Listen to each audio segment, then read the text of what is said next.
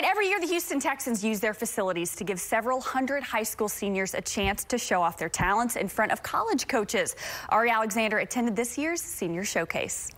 Aldine educator Kobe Roden is proud of where the Texans Senior Showcase is. Now that we've opened it up to all schools in the greater Houston area, it's my life's work. It's what I want to be known for, and just letting kids use football to further their education. For players like Manvel's Zion Jonkins, it's an opportunity to stand out. Trying to just showcase a little more of the skills and talents that I have that I wasn't able to fully show during the season. Probably show you guys a little more today.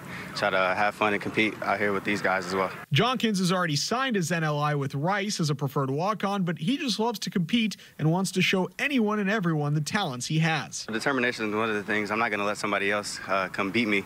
My footwork, speed, hands, eye coordination, and all of those abilities kind of set me apart at the slot receiver route. I run good routes, and I'm not really dropping too many passes. He's one of 400-plus student athletes across states to have the opportunity for a scholarship. 25% of those kids will actually end up at a college that's out here.